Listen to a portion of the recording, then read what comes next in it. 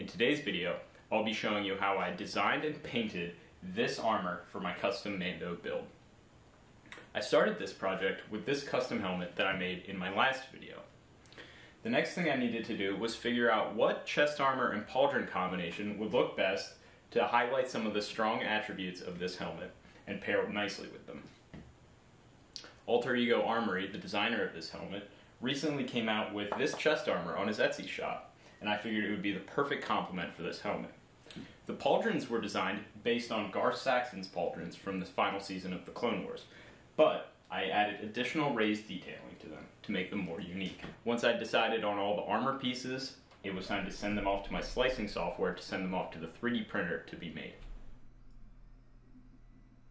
3D printed pieces have distinct layer lines that are inherent with the 3D printing process.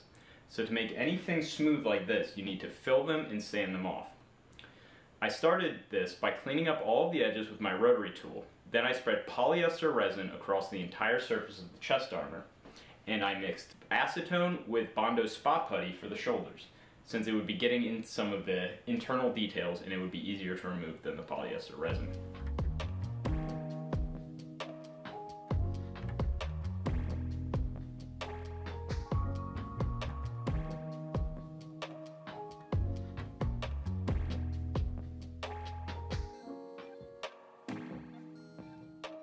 Each piece was sanded once it was filled, then given a coat of gray primer and sanded again.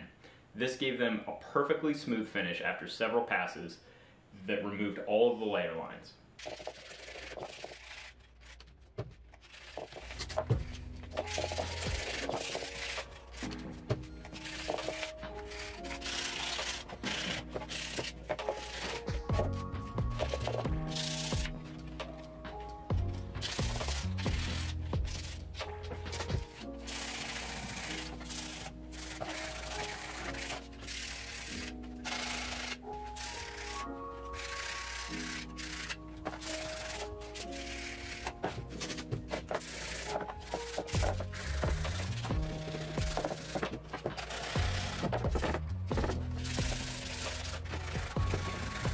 After each piece was primed, a layer of gloss black spray paint was added over every piece.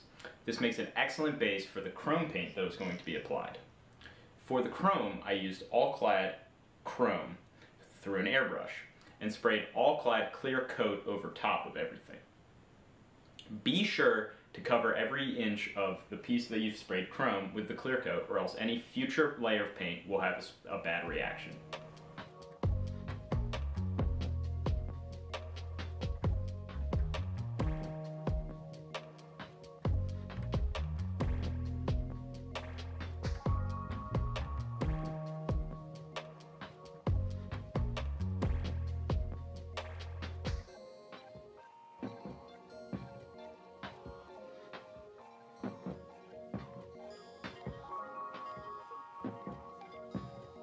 While the chrome paint and clear coat dried, I loaded up Autodesk Sketchbook, which is my preferred drawing app that I have on my computer.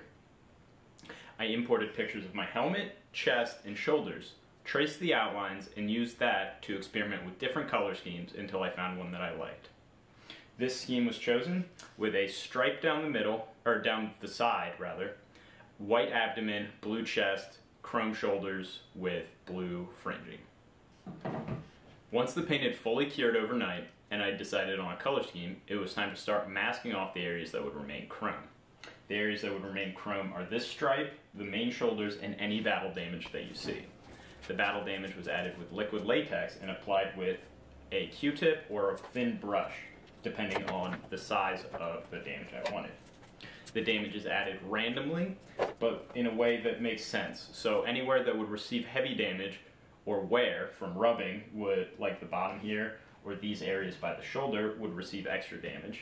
But areas towards the center and around here wouldn't receive much damage. So unless there's a blaster mark, they would be left more or less intact.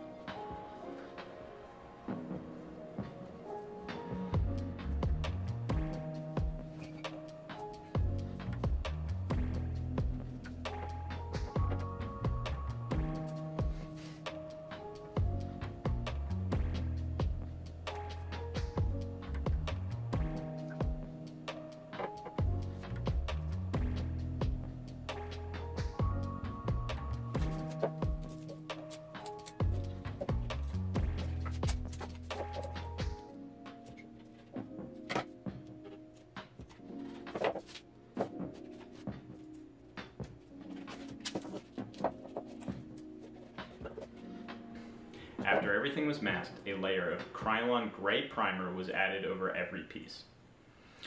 Unfortunately, the chest armor, I hadn't gotten a full coverage with the clear coat, as mentioned before, so there was a paint reaction that caused the primer to bubble. This required me to sand it all the way back to the original layers of resin and start over from scratch. This added about 2 days of extra work to my project, but could have been fixed with 30 seconds of more care with the airbrush.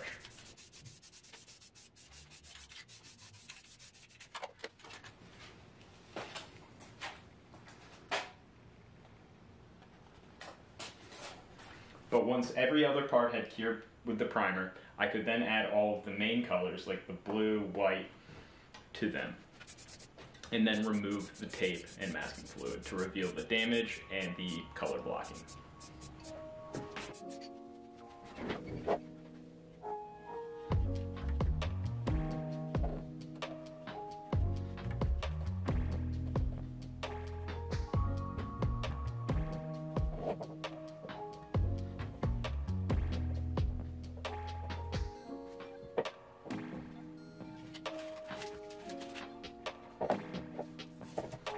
Duct tape was used on the shoulder armor to remove the masking fluid, since the Krylon paint dried relatively hard and was hard to remove by hand.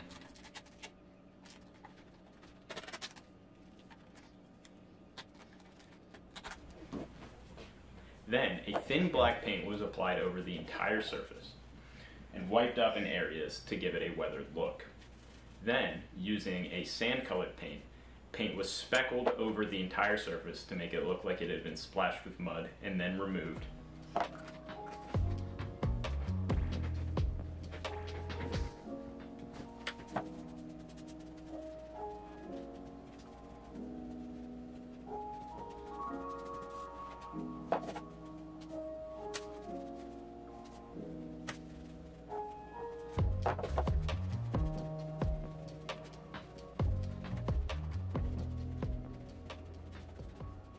After 3 days, the chest armor was ready for paint once again. This time I made sure I put 3 coats of clear coat on to make sure there would be no issues again, and everything went flawlessly this time.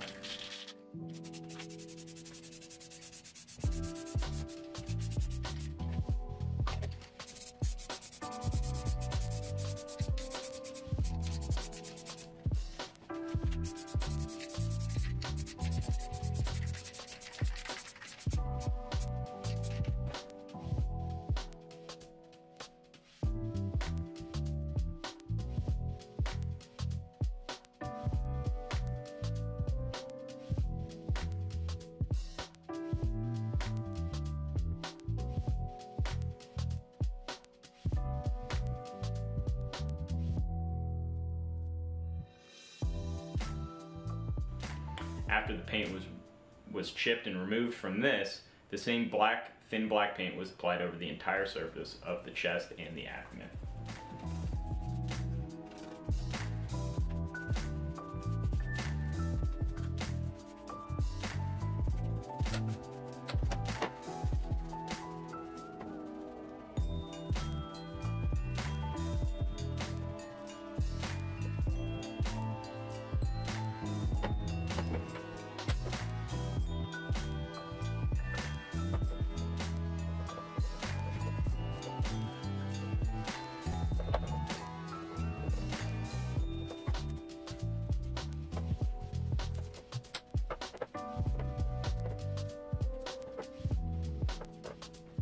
I used my helmet and helmet making video as reference for how to weather this piece.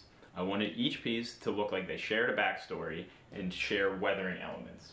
It was important that they look like they belonged to the same character for the same amount of time, and I think I achieved this goal. After the black wash was completed, I took my airbrush with black paint and highlighted all of the blaster marks to make them look like scorches.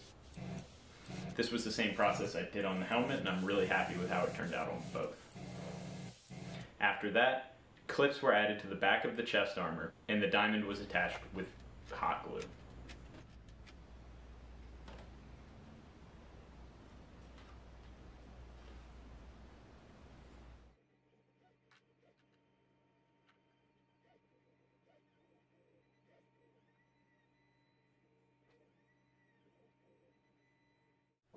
and I couldn't be more happy with the final result.